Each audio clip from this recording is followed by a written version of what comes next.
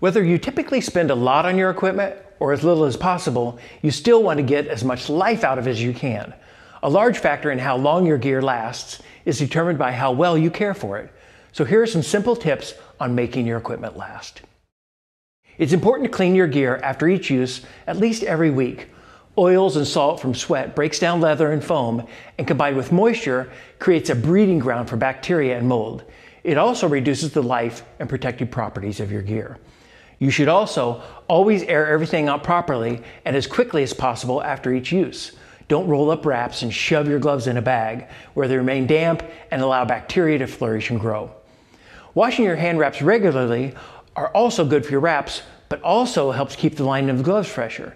It's easier and cheaper to replace a $7 or $8 pair of hand wraps more often than a $70 or $80 pair of gloves. So don't be afraid of wearing them out by washing and drying them often. It's simple to just attach the Velcro closures together so they don't snag on everything else, throw them in a mesh laundry bag, and get rid of the stink. Clean your gloves often with a damp, not wet, but damp microfiber cloth and warm water.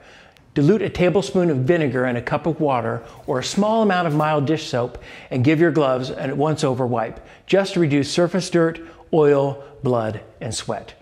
This will increase the life and quality of your gloves, headgear, and groin protector. Use different gloves for the bag work versus sparring. For one reason, just safety. You don't want particles and the rough layer of worn bag gloves getting on your partner's face. Bag gloves also break down faster because of the hard wear and pounding. That means the foam breaks down and aren't providing their full protective properties for your sparring partner. That's just being courteous and respectful. The same vinegar, water, or dish soap water mixture can be used on your shoes to keep the surface clean. You can also wet the mesh or fabric areas a little more aggressively to wipe them clean. In some instances, you can also remove and wash the insoles to keep them fresher. There are also several disinfectants and sanitizers on Title Boxing's website to make your gear more pleasant to wear and protective from germs and buildup of bacteria.